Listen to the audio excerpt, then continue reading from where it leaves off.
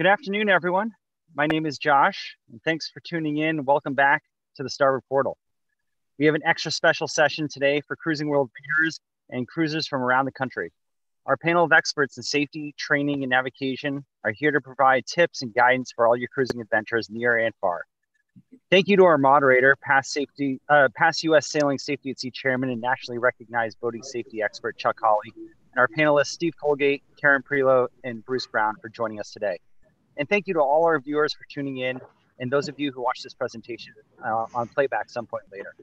And make sure to keep tuned in all the way through, because at the end of the session, special for our viewers, we'll be announcing a special 30% discount offer for a digital copy of the book, Safety at Sea, A Guide to Safety Under Sail and Personal Survival, the companion book to our U.S. Sailing Sanctioned Safety at Sea courses. And if you enjoyed today's session, or any of the other sessions that we put on, please support our efforts to build a community of active and engaged sailors through the Starboard Portal by purchasing or renewing U.S. Sailing membership. We have some more great panels and sailing leadership forums coming up in the near future. And thanks to U.S. Sailing members, we're able to adapt and evolve to better serve sailors with content like this. Visit us at mem.ussailing.org to join or renew your U.S. Sailing membership today. Now, without further ado, I'd like to hand it over to our moderator, Mr. Chuck Hawley. Chuck, take it away. Hey, thank you very much, Josh, and welcome everyone. You know, it's really exciting today. We have three true experts in the world of cruising and training. I don't think any of them would use the term about themselves as being experts, but in fact, it's true. Yeah, Karen's already shaking her head no. From the East Coast, from Fort Myers, we have Steve Colgate, who's the chairman of the Offshore Sailing School and one of the most experienced and most influential trainers in the world of sailing that anybody could name. So we're delighted to have him. We also, from Newport Beach, have Karen Prioleau. Karen is a skipper and an instructor at the Professional Mariners School that's part of Orange Coast College's School of Seamanship or Safety and Seamanship. And also from Southern California, we have Bruce Brown. Bruce Brown is a dear friend, longtime contributor to safety. Served in the past as the president of the USMSA, now I have to figure out what that is, U.S. Marine Safety Association, as well as being a safety at sea moderator, and really wonderful to have him present. So what we're going to do today is to go through three different sort of levels of cruising. We're going to talk about coastal cruising, offshore cruising, and then passage making, each one getting a little bit more further away from help and further offshore. And we're going to ask our panelists to identify a specific topic within Tips for Cruisers. So Steve, let's just start with you. You and Doris at the Offshore Sailing School have probably taught more would-be cruisers than perhaps anybody else in the country. Could you go through this, when we talk about coastal and offshore and passage making, could you give me a brief description of how you define that? Well, I think coastal is going from harbor to harbor, spending nights anchored or moored or docked for a period of time. Then offshore passage making, we're going offshore is next. We get into watch systems and safety problems and concerns about weather and so on. That would be my definition. Okay, and how about passage making? How does the increased demands of passage making make itself known? I'm sorry, you're breaking up. What was the question? Passage making. How would you define passage making? Passage making? Well, passage making would be like 250 miles or further offshore, and nonstop, night and day for a long period of time, just to get get from A to B. Great. But in big mileage. So now let's go back to coastal and tell me, what are some of the skills that you will be teaching your students in preparation for coastal cruising? What are some of the key skills that you will be talking about, and what are the sort of courses that your school would offer? Coastal cruising is not really out of sight of land. It's just going along, and so navigation is fairly easy. And I would say certainly the safety programs, things that Bruce would bring up. Also, I would be concerned about man overboard, grills or crew overboard. At least one way of getting it back and practicing it, and possibly later on, and if you're doing larger offshore passage making, get into other ways of getting a crew back aboard. Okay, great. And I just wonder, are the courses that you would offer for a coastal cruiser sufficient to allow somebody to charter someplace? Yes, basically there's three levels in the beginning. There's basic keelboat, which really just gets you learning how to sail. And then there's basic cruising and bareboat cruising. We do all three levels in a week-long period. And at the end of a bareboat cruising certification, you are really capable of chartering a boat up to around 50 feet or so in other areas. And of course, you can take that certification and go back to U.S. Sailing, the national governing body of sailing, and get an IPC, an International Sailing Proficiency Certificate. And that would help you charter or skipper in Europe, where they really require either an International Proficiency Certificate or an ICC, International Certificate International ICC, International Certificate of Competency. You know, I ran into this just a year or two ago. I can barely understand you. Oh, I'm sorry. Hey, Karen, how am I coming through to you? You're good. Okay. Sorry, Steve. Maybe you can adjust your volume up at your end. In any case, I ran into this need for a IC, International Certificate of Competency, ICC or IPC. When I had chartered in the Virgin Islands many, many times and had never been asked for any proof of my sailing ability other than filling out a form. But when I chartered in Croatia, it was required that I be able to provide this documentation. Has that been your experience? Yes, that is our experience. Actually, we have a lot of flotillas going over there now, and we have Nate and Heather Atwater who run them for us. And in preparation for this, I called up Nate and said, "What's your experience with the need for the IPC?" So we'll take about 5 boats and we'll assign skippers, and each skipper has to have an IPC. So he said that what he's been doing is getting the IPC copy of it, sending it both to the moorings, the charter agency, and also the local charter manager. And then with that being done, he has never been asked for it.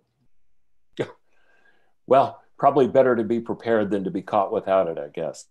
Right. Hey, let me shift gears a little bit now and move over to Bruce. Bruce, your expertise is frequently described as being how to use this safety gear and training people in the use of it. But I noticed that you always bring up the fact that you don't want to be too dependent on safety gear and rather make sure that people have adequate skills as well. So I just want to say that as a sort of as a disclaimer. Would you agree with that?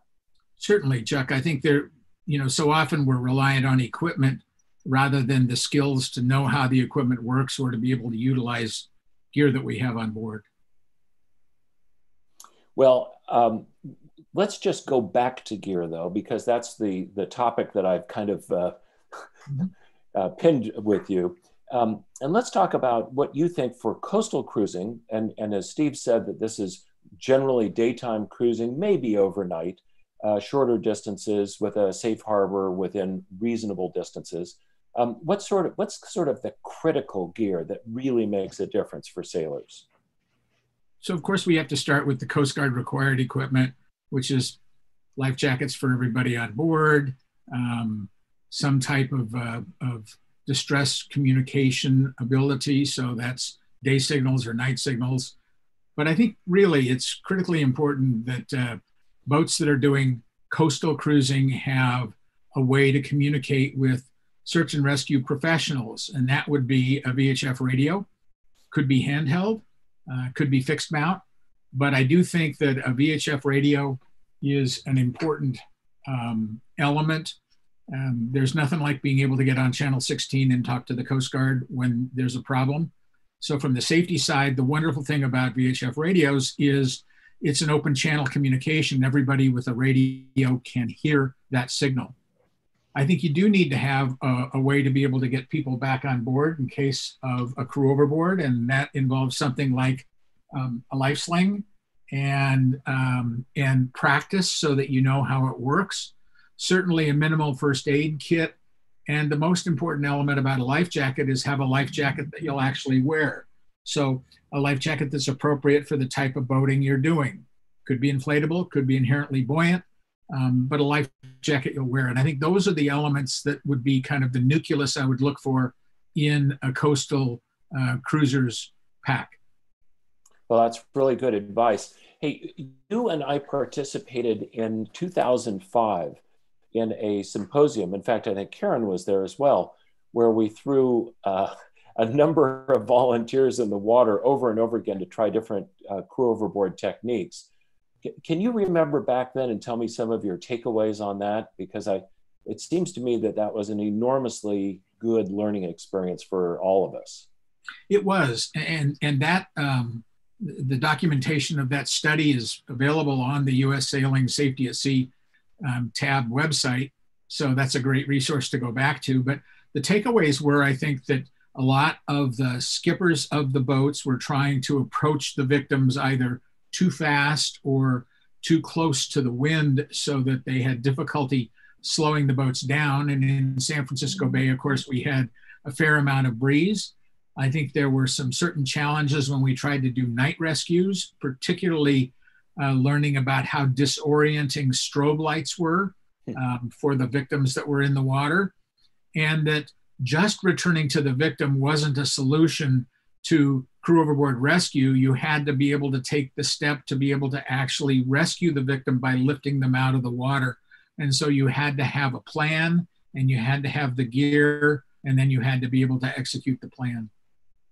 Great. Yeah, those were really good points. One of the things that I remember too was that some of our students who were practicing, or some of our volunteers who were practicing, would sort of race past a dummy in the water and snag it and flick it on deck and say, you know, oh, hey, 3.5 minutes. When in fact, it's a lot more difficult to get that person back on deck and stand alongside them and so forth and not injure them. Well, this is a good, it's a good segue to reintroduce Karen Prioleau. Karen is an instructor at the Professional Mariner School at the Orange Coast College School of Safety and Seamanship. And she served as one of the captains of Alaskan Eagle over many, many years and taught literally thousands of students how to go cruising, sailing all over the Eastern and Western Pacific. So welcome, Karen. Thanks, Chuck. Glad to be here. And you're going to be talking about specific skills that people ought to know, and especially related to navigation.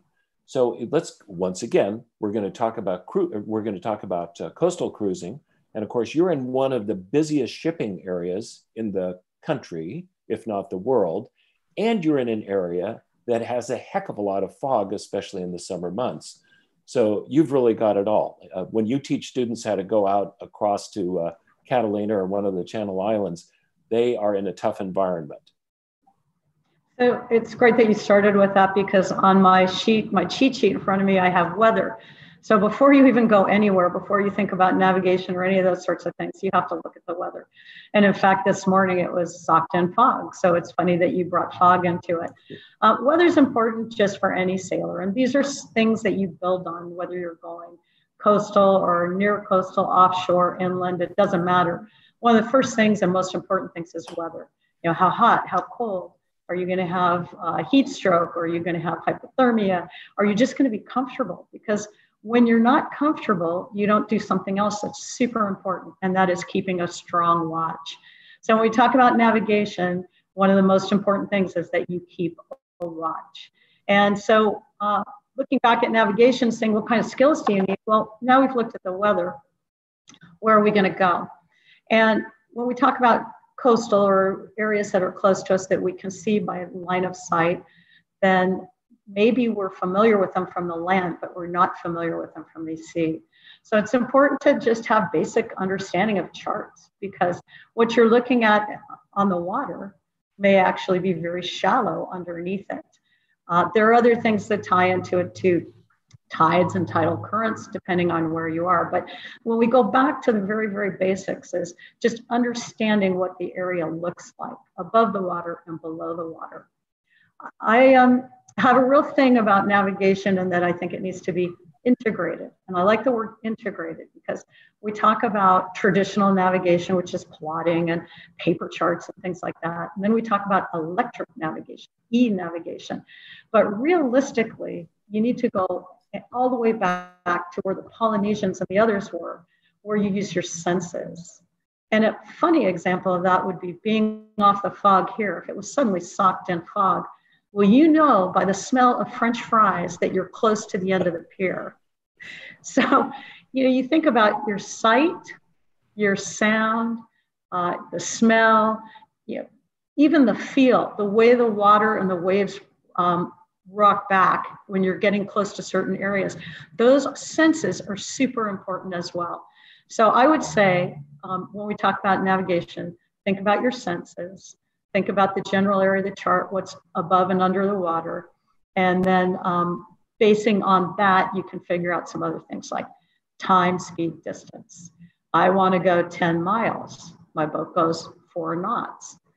How long is that going to take me? Is that a good idea for a day trip? Maybe, maybe not. Maybe I'm going to 10 nautical miles away and I have to turn around and come back. Well, that's a 20-mile trip. So time, speed, and distance, how long is it going to take? How far are you going to go?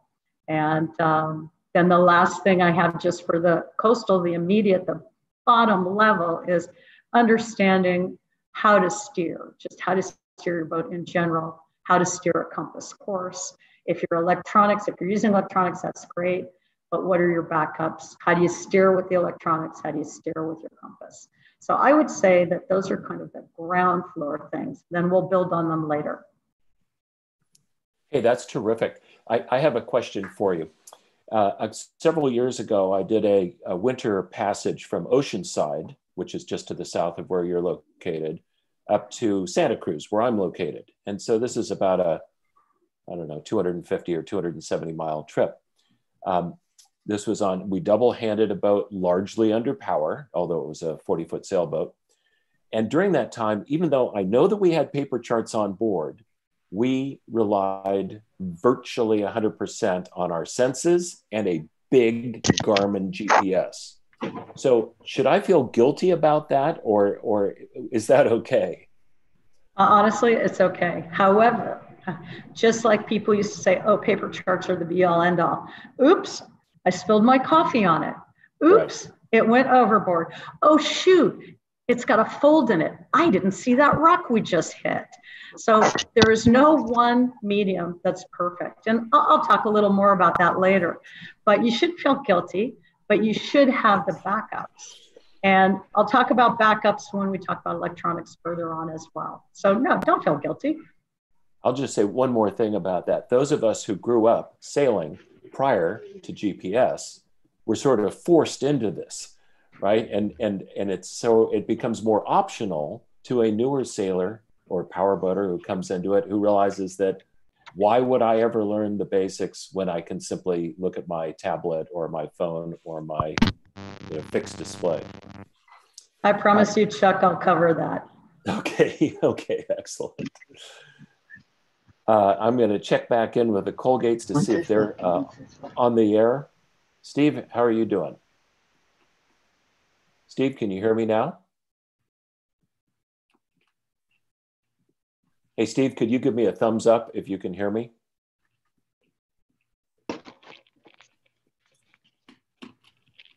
Steve? Okay. Yes. Oh, there you are. Okay, let's now talk about the next level up of experience or competency, and that would be offshore sailing. Can you tell me about the sort of courses that you have at Offshore Sailing School that give somebody additional skills to go further offshore? I would say that would be the bareboat charter area.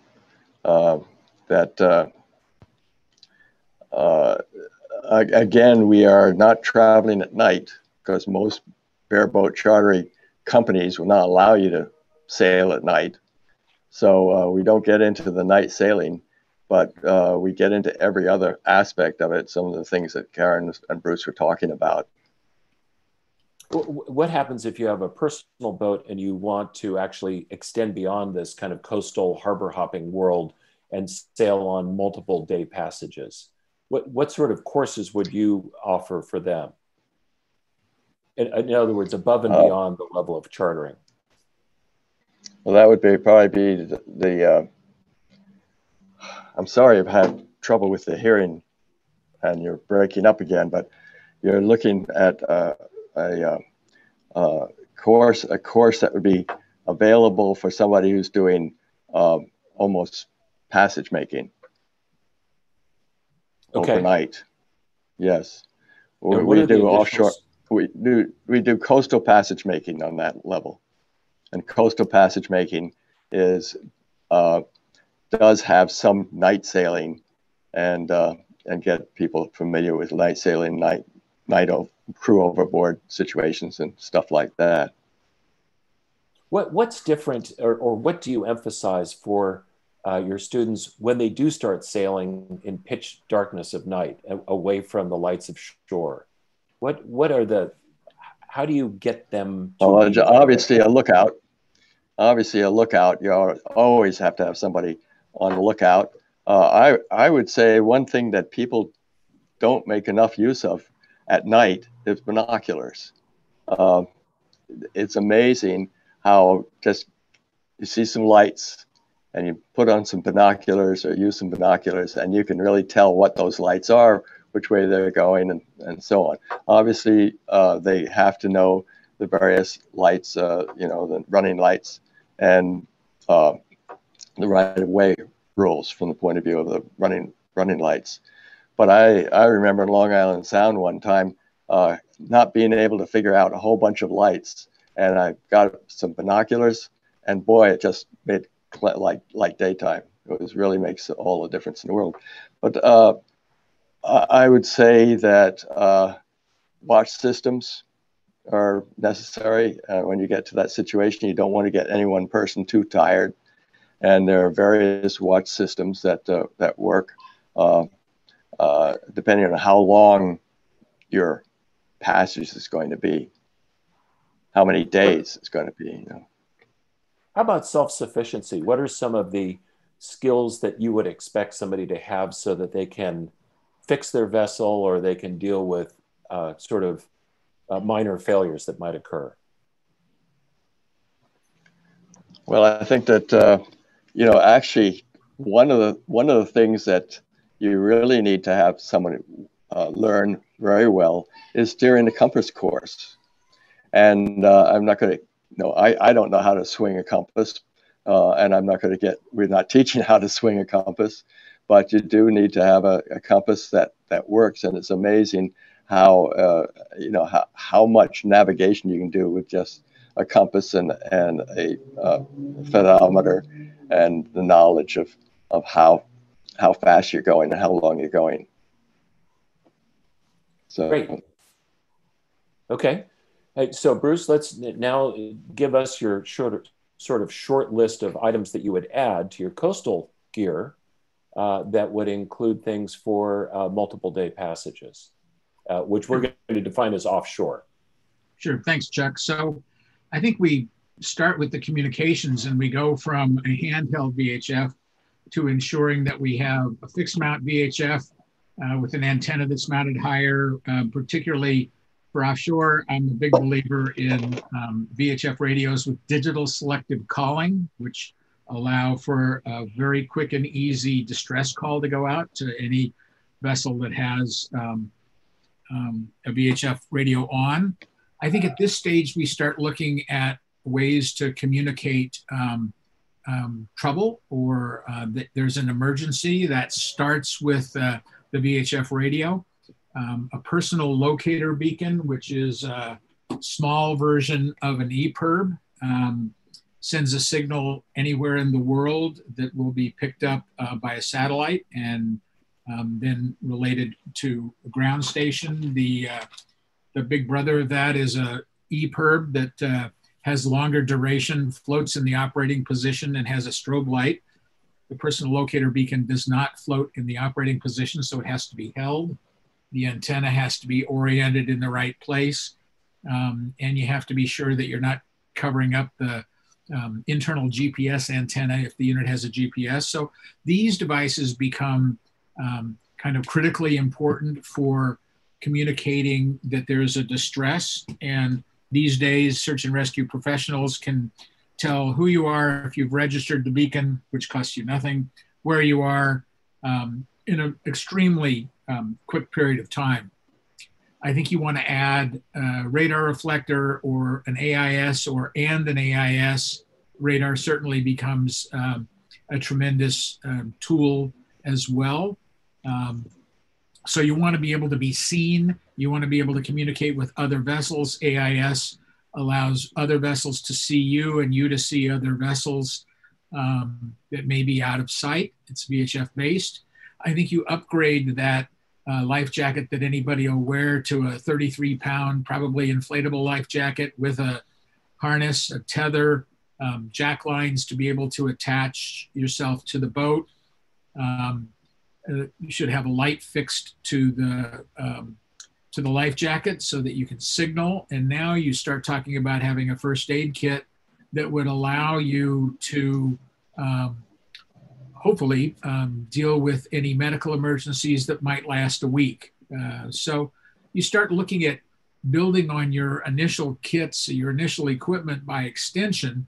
But again, still any gear that you buy, you have to ensure that it's maintained and serviced, that it's registered, it operates as you expect it will. So you test it and you're comfortable and familiar with it, and others on board are as well. That's a really good list. And I don't want to put you on the spot, but I know that you have investigated a number of accidents on both the California coast, but you also have read the accident reports that U.S. Sailing has written over the last couple of years. And in several instances, something that's like a personal locator beacon, but isn't a personal locator beacon, called a send device, like the Spot or the InReach, has actually been helpful in those accidents. So why wouldn't you just say, just get one of those? Well, these are tremendous devices for tracking. They actually can, through a second agency, communicate to search and rescue professionals, but it's not a direct link to search and rescue professionals. So those send devices are dependent on another agency being the communication with the search and rescue professionals. And the EPIRB, while it does not accommodate two-way communication, it certainly does communicate directly with the search and rescue professionals, thus speeding up the process of launching potential help. And if I can just make one quick statement, you know, we've always talked about VHF radio being line of sight, and this last summer in Transpac, we were a couple hundred miles offshore and heard a distress call. We responded to the distress call, thinking we may be acting as a radio relay, and coming in loud and clear was U.S. Coast Guard sector LA Long Beach, as if they were right next to us. And it took me quite a while to figure out that they were actually bouncing off of one of the AWACS planes that was up in the air. So quite a surprise to get a VHF call from the U.S. Coast Guard a couple hundred miles offshore. Great. And one more quick question. You mentioned the initials AIS, And I think most people know or have read about AIS, but just give me a little bit more information. What does it stand for and what does it do? Sure. So it's an automatic information system. It's VHF based. It's like an airplane squawk system. So it sends a signal from its transmitter to other vessels, to land-based stations. Other vessels send signals that it can receive, and land-based stations can send and receive signals. So AIS is tremendously helpful in congested areas. When I've been doing deliveries up the Mexican coast, we communicate quite often with commercial vessels that are on converging courses with us to ensure that there's a clear protocol for how we're going to pass each other. So it's a tremendous way to be able to communicate with other vessels because you have all of their call sign information and their MMSI numbers. Great. Okay. I will tell you on the same winter passage, it was fascinating to see the locations of all of the commercial ships that were on the northbound separation scheme, heading up past the Channel Islands off of Santa Barbara. And, you know, we knew so much about them without actually having to communicate with them. You know, it was just sort of free information we could download. So Karen, let's go back to you now and talk more about the skills that you think as you go into multiple day passages. What are some of the skills and the navigational techniques or the navigational knowledge that you'd use? Right, well, we would build, of course, on our integration of the electronic and the traditional and the senses and those sorts of things. And we would do that by different ways. And I'd like to add in a depth sounder at this point is really important. So fathometer or depth sounder is something that you really want to keep an eye on. One of the things that we really emphasize is a backup for your GPS systems, because like you said, Chuck, you know, we all use GPS chart-based plotters and nav tools like that now because they are so simple. But I want to show you just a couple of things that I think will be interesting. So I'm going to share my screen. And Chuck, you'll have to let me know. The first screen just says, I want you to look at the weather. Do you see that, Chuck? Yes, check the weather. Okay, check the weather. Now, this picture was actually taken in our harbor earlier this year. And you can see that based on the color, the gains up on it, but you can see that there is a lot of stuff out there. And you could not see 10 feet in front of the vessel. So utilizing radar is a really good thing, but of course, checking the weather before you go is super useful. When we talk about our GPS and other, hang on a second, let me get this in slideshow. There we go. When we look at GPS, Chuck, can you see that? Is anything covering it, or can you see my slide that says technology isn't always right? No, it looks fantastic. It looks like you were standing on a small island in a cove. So for those of you that know Catalina, that is Cabrillo. There's a very large rock there that you used to be able to tie onto. It had a cleat and then it had a piece of rebar on it. You could tie your stern line to. Obviously, that's not where we were. So if we were in the preceding picture, dense fog, and expecting perhaps to come into the Newport jetties, we might miss, or we might not. We might hit it spot on. So this is something that was just taken off a new, I won't say which technology it was, but this is a download of a very well-known version of a navigation chart plotter. The next picture shows you that charts are often wrong, and that means any sort of chart. Now it doesn't matter if it's electronic, it could be a paper chart. And the reason that charts are wrong is for different reasons, but this was in the Exumas.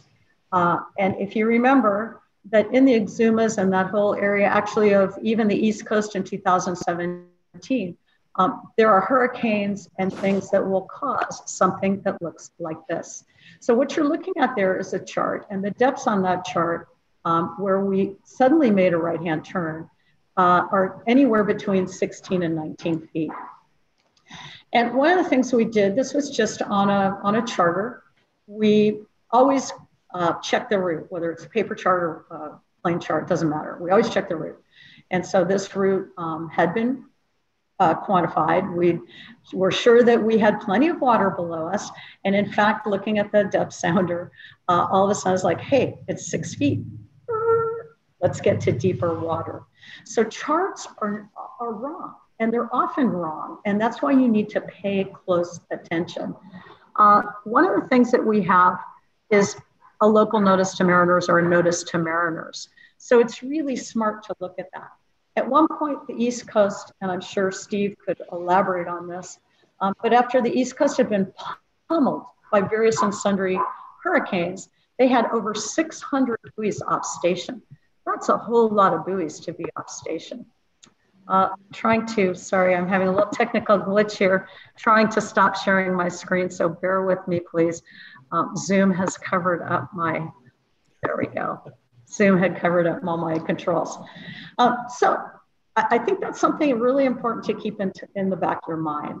All charts can be incorrect, and you just have to pay ultra attention to your surroundings. Along with that, I'd like you to think about, Steve said compass, how to steer a compass course. So sometimes the electronics go down. And in fact, electronics don't always go down, but they sometimes give you a false sense of security. If I asked everybody in the audience to turn on their iPhone or smart device and put it onto the compass, I can guarantee you that many of those compasses will be incorrect. And I'm lucky because I have a bunch of college students that I can do all these great, crazy things with. And so I actually sent a bunch of college students on a little game. And the game was that they had to hide somewhere on campus and give latitude and longitude. And the other students that were in the classroom had to go find them. And they had to use their compasses to go find them.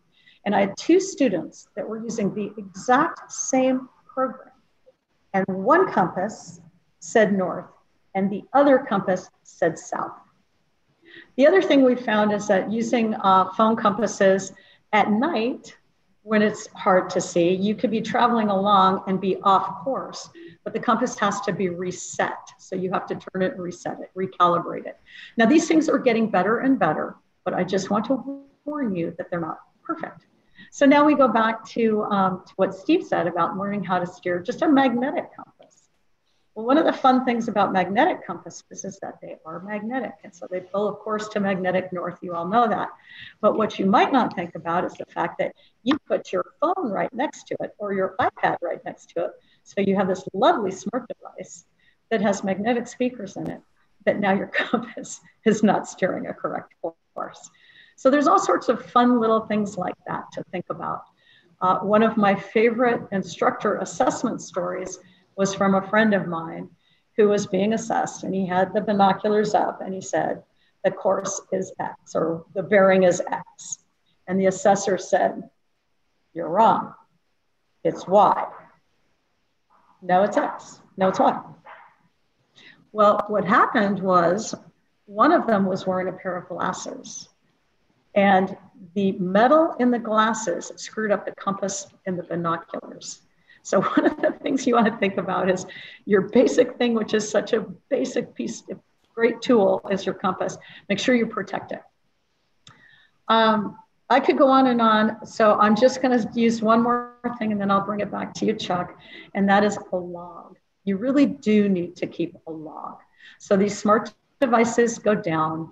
You could have bad batteries. You have another one in your pocket and you pull it out and you discover that the free app you used as a backup that you downloaded on your iPhone, unfortunately is full of ads and it's unusable. These are all things that, my students have done. So check your backups. But beyond all that, go back to the most simplistic thing of all and keep a log. So what's the time? What distance have you run? What course are you going? All right, now back to you, Chuck. Great, thanks. Really great pointers. I have to add one tiny sea story. A friend of mine was sailing in the 1981 Transpac on some IOR boat and was barreling along at night. And every time he would come on deck, he found that the sails were horrifically trimmed and they were all strapped in and he couldn't understand this. So he and his crew, he and his watch, would go and ease the sheets and they'd bear off and they'd get on course. And Then they'd come on another 6 hours later and they'd find that the sheets were all strapped in. And it turns out that one team was adding variation and one team was subtracting variation. And so they had about a 30-degree swing in the courses that they were steering. So anyway, it can happen to anyone. Hey, back to you, Steve. Now let's go to the long distances. In your case, it may be sailing across the Gulf of Mexico, or possibly on the other coast, it would be sailing to Bermuda or down into the British Virgin Islands, say. What additional, are there courses that you can take that would help with that? And what additional knowledge would you recommend that people have if they're going essentially internationally on their sailboats? Well, I think there are a lot of groups that sail together. And what's it? Steve Block is his name.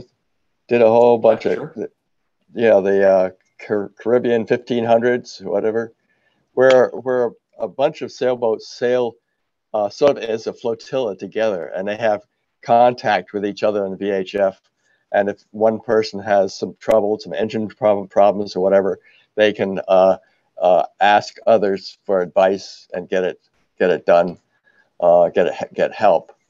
Medical, the same way. I know I was on a Bermuda race one time, and one of the owner's son got appendicitis, and we were able to contact other boats in a race that had doctors on them, and they confirmed our view that it was appendicitis, and we were able to transfer him to another boat that dropped out of the race and could get to Bermuda faster under power than we could possibly get there, and so he was saved. So the thing is to be able to work out with other boats that can help and sail that way. Sailing alone, I don't know what you'd want to have. I guess we talked to Bruce about the type of equipment that you want to have if you're sailing alone for long distances. Can't think of what we're doing. Well, Steve, you bring up a good point, which is sailing in a fleet of boats is one way to do it. The other thing is to just sail with better sailors and to have them, as you get 1,000 miles or something with somebody that's pretty darned adept going to Bermuda or going across on a Pacific Cup or Transpac on the West Coast. I mean, you can learn an enormous amount by just sailing with better people and then applying that to your own vessel. Or would you agree with that? Oh, sure. I'd certainly agree with that.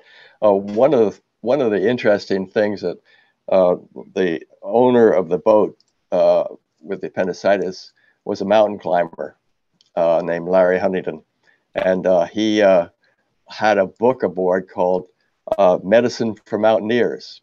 And I'd swear by that book, because mountaineers are the same things. You're out possibly 3 weeks at a time without any possibility of getting a helicopter or getting to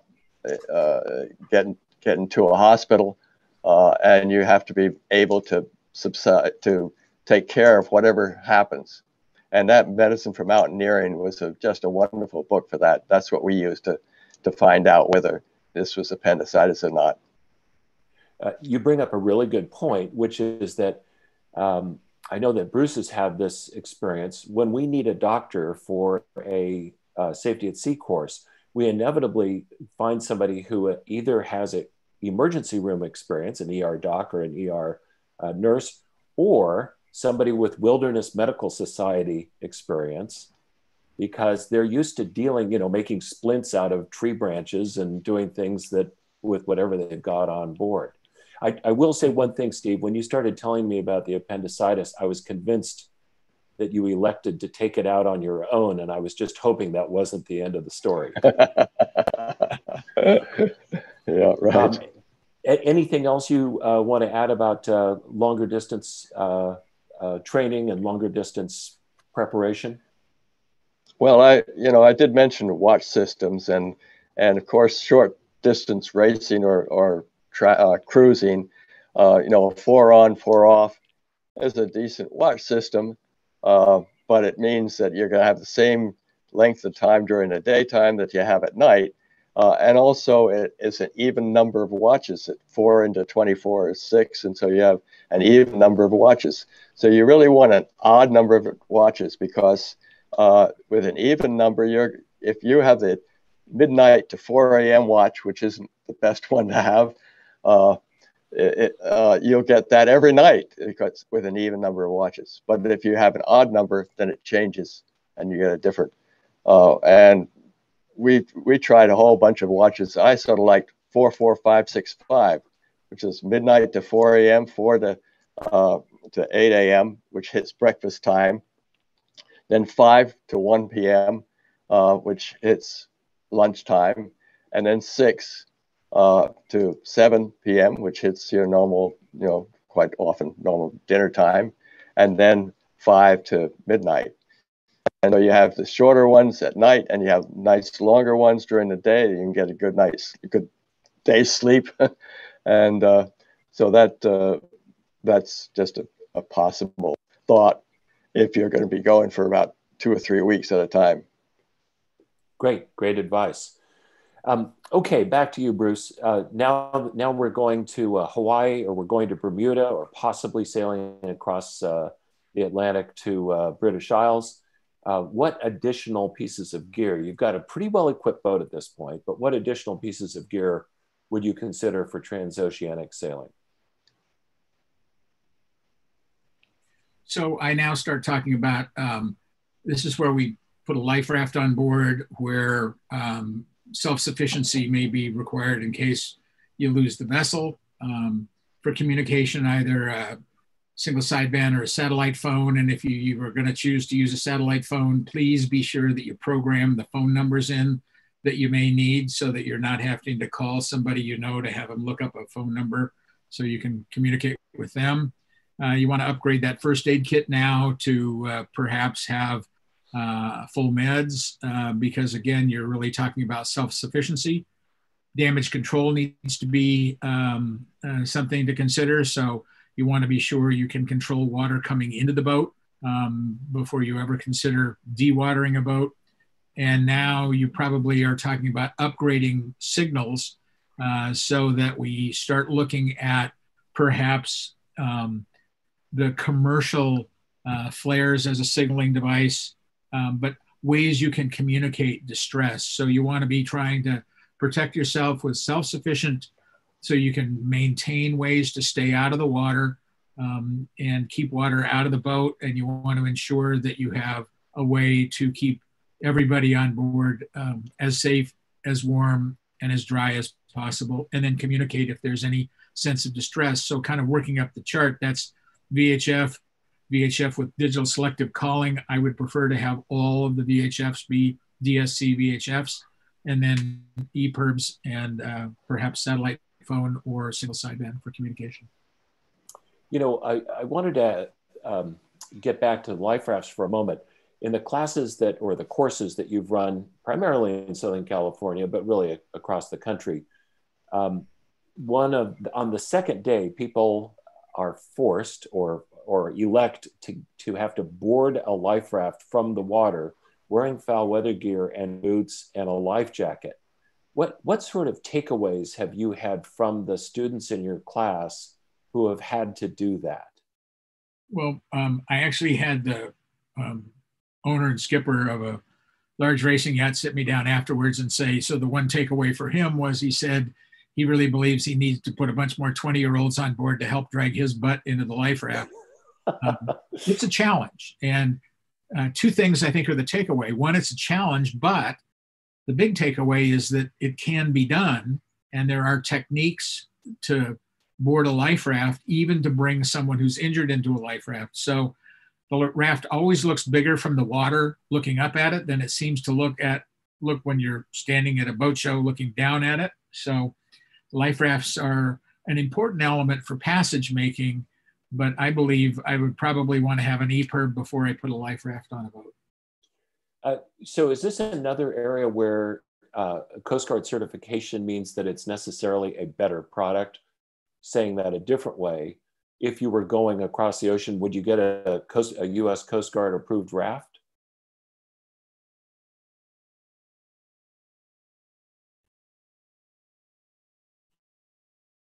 I'm not sure if you've locked up or if I didn't say that correctly. Bruce, are you there?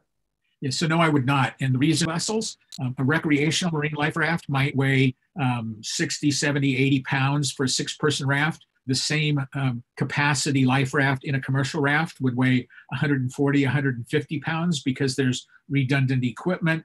They're designed to meet all weather conditions. So they have insulated canopies. They have more gear packed in them, things that can't be shrunk. So the containers get larger. Coast Guard approved life rafts belong on commercial vessels. Recreational marine life rafts belong on recreational vessels. Understood. Great.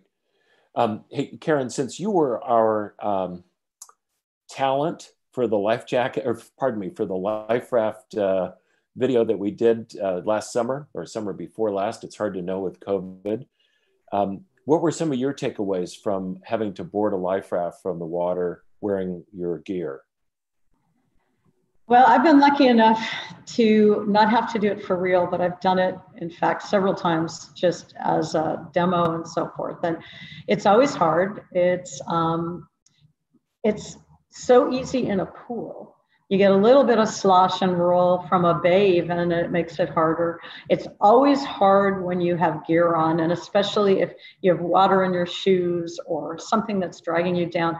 You know, your clothing when you're in the water can be a great warmth. It can help you stay warm. But then as you get out of the water and it's full of water and weight, it makes it a lot harder. The other thing that makes it really hard is the type of life jacket you have on. So if you have a really large inflatable life jacket that sticks out like this, trying to get up and over it can be difficult. Understood. You know, I have a question from one of our participants, and this gets back to navigation for just a moment. This person says, if you're planning a long leg of a trip, and just for because we're Californians, the three of us, let's say that you're going on a long leg up the coast of California, do you simply put in the starting and ending points and look at the overview, or do you have to sort of wander along the course to see what hazards might lurk? I saw that question. It's a great question, and it's one that I didn't clarify what I stated before. So I always qualify a route. What does that mean? That means that you look all along the route to see whether it's on a paper chart or whether you're using a electronic chart or some sort of chart plotter where you're putting in waypoints. You always want to look all across that route for depths, for bits of land, for rocks, for anything that might be in the way. So absolutely should be zooming in, zooming out if you're on electronics. Same goes for radar, by the way, zoom in, zoom out. But that's called qualifying the route. So 100%, yes. Good question. You know, I was on the panel that looked into the grounding of Vestas wind several years ago in the Volvo Ocean Race. And what was obvious to us and admitted by the crew is that they were using a zoomed out view of the Indian Ocean off of the eastern shore of Africa. And they were zoomed out so far that a shoal, which measured 35 miles from one tip to the other tip, did not show up as land. And they ran into it going 21 knots and lost, well, they didn't lose the boat. They grounded the boat was later salvaged. But really, really good example of wanting to either use paper charts of the proper scale or to walk your way along at a zoomed in view so that all chart objects are visible. Is that, I assume you'd agree with that? 100%, 100,000%, yes. Okay.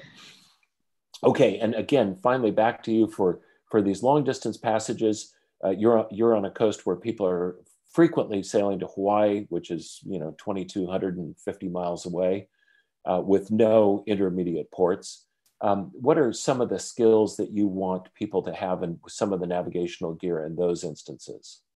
All right, so I would start again with weather and I would plan. first thing you do before you decide to do something like that is you should put together a passage plan. So you need to know what time of year are you going to go. And there's some wonderful resources. There are pilot charts, there's world cruising routes, there's things like that to look at. So time of year, which is where the weather obviously fits in. Beyond that, you're going to look at other things. So you're going to see which charts you need. So what electronic and backup charts you should have. And boats do get hit by lightning, things happen. It doesn't mean that it's the end of your voyage by any means. And in fact, those have become our primary means of navigation. But you should have some rudimentary celestial skills, just rudimentary. And remember, it's just a matter of math. The lovely sextant is just a small part of it. That's measuring the angle. It shouldn't be intimidating to you. And I know more than one couple who taught themselves celestial when we first went cruising and met them in the South Pacific. They taught themselves celestial along the way. Now, this was a long time ago, and they did not have a GPS, and they did not have the whiz-bang sat nav. So it can be done. So we're looking at weather. We're looking at some basic nav skills to back up. You're definitely keeping a log.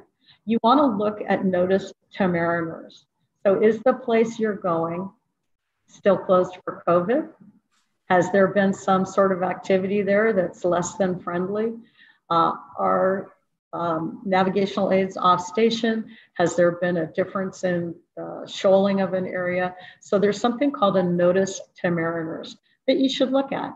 And then there's some other funny things that you might not think about, and that is holidays. So you have this long, arduous trip, and you arrive, and you've arrived on a Sunday, and you can't check in. Or you've arrived on the beginning of Easter celebrations, and you can't check in. So there's funny things like that that you just want to take an eye to.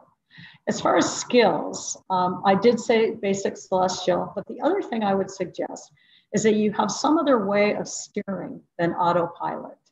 And I would also recommend that you take your boat off autopilot and know how to steer it well in awful conditions. So practice steering. And then we had an autopilot failure from, let's see, I think it was in Tonga, it might have been in Tahiti, it doesn't really matter. But we definitely sailed from Tonga to New Zealand, stopping at the Minerva Reef, using a sheet to tiller system. So there's sheet to tiller, you can rig other ways with a wheel and stuff, but those are just kind of basic skills that are good to have.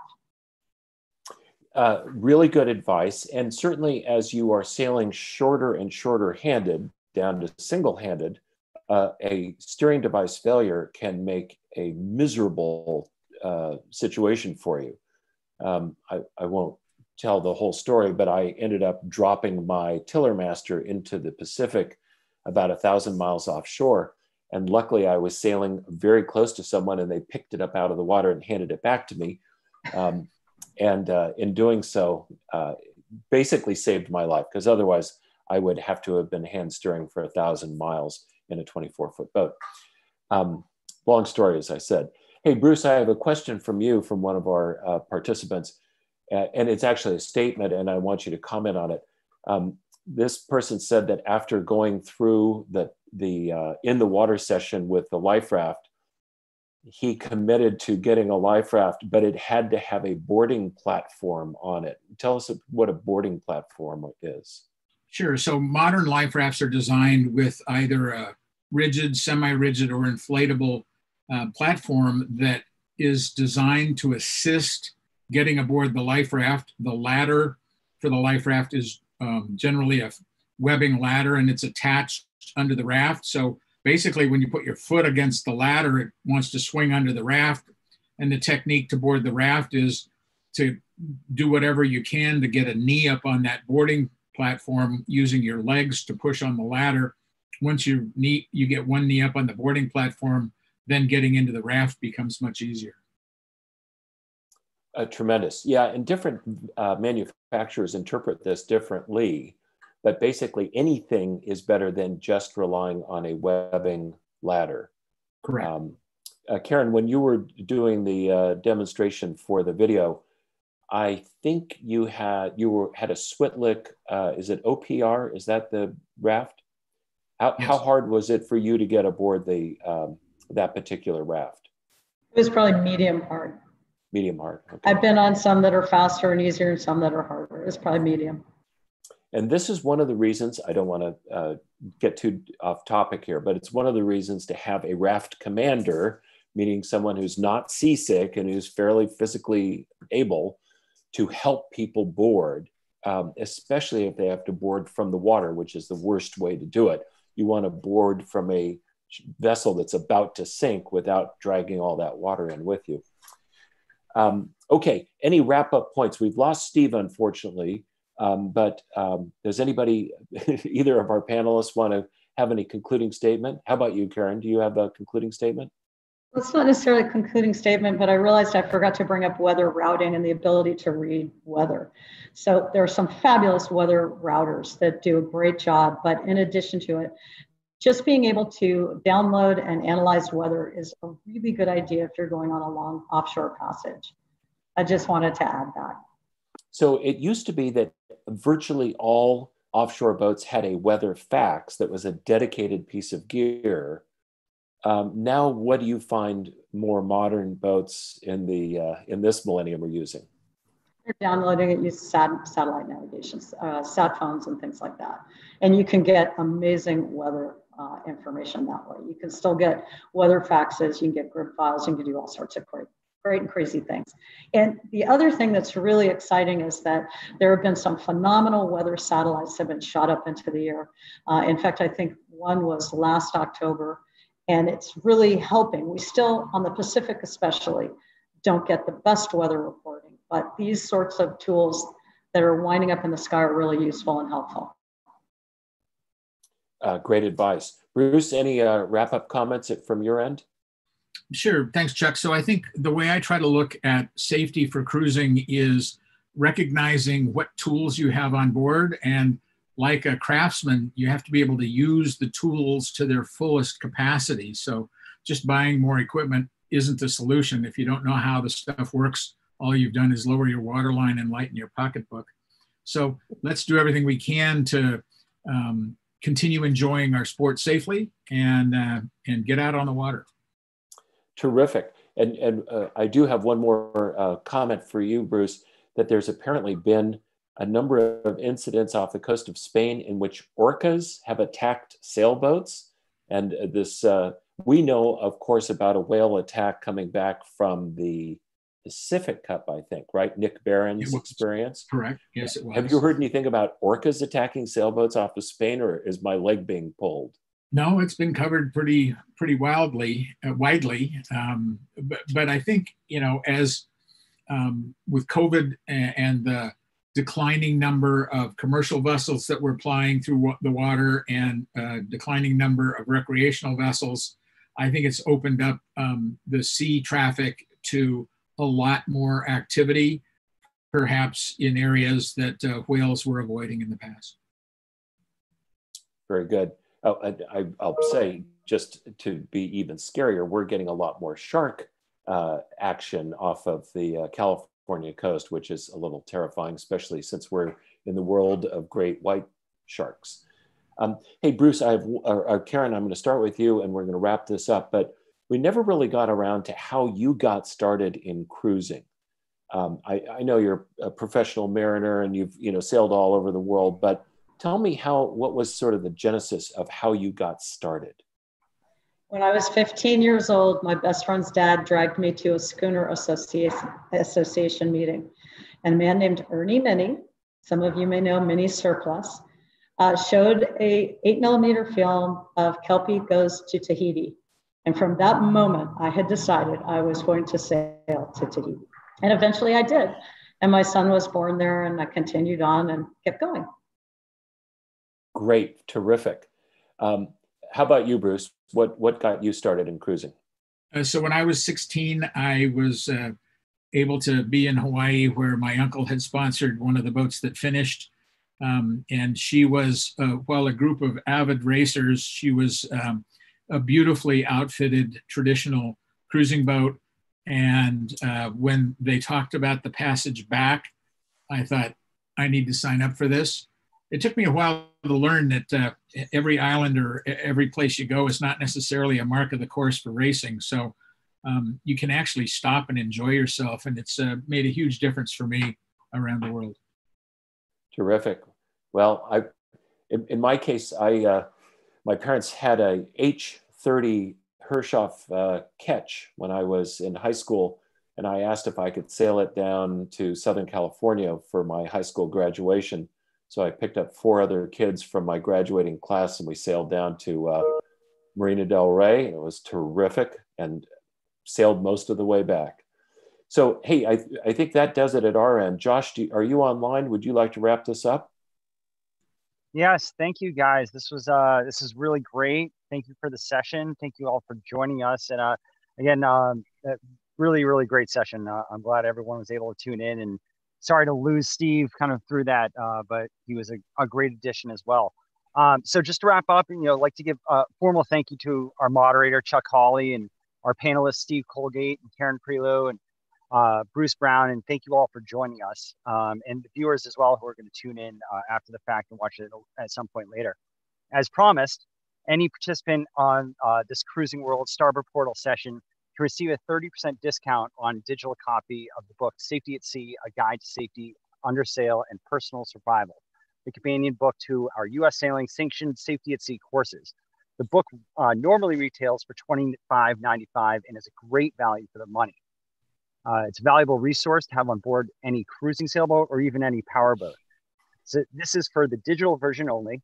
So to activate your discount, please go to the U.S. Sailing store, which is shop.ussailing.org, and click on digital text. Select the Safety at Sea digital textbook and enter the code CW2020. That's CW2020, as in Cruising World 2020, in the discount code box and at the checkout, and hit apply. I've also put a link to it in the chat box with the coupon code as well, so you can just copy and paste and put it right in. It's a great value for the money, and heck, you can even wrap it up for your favorite crew and place it underneath the holiday tree, virtually, of course.